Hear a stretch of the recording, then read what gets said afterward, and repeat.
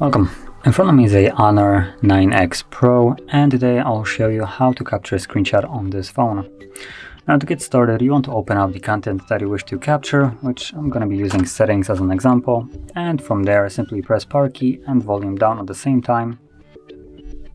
Let's try that again because that wasn't at the same time. There we go.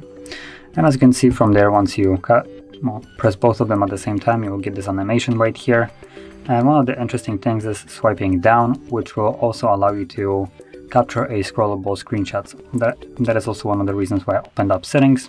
So let me slide it down, and as you can see, it will start scrolling. Now, once you tap on it, it stops scrolling, but it already, as you can see, captured a bit of a longer screenshot than it was visible on the screen. So from there, we can basically go home and find that screenshot in our photo gallery. Now, when you capture a screenshot and then you make it into a scrollable, it will completely substitute the one that you have already captured with this one. So if you want to have, for instance, one non-scrollable and one that is, well, the entire page, then you will have to capture two different ones in this case. But that being said, this is how you capture your screenshots. And if you found this very helpful, don't forget to hit like, subscribe, and thanks for watching.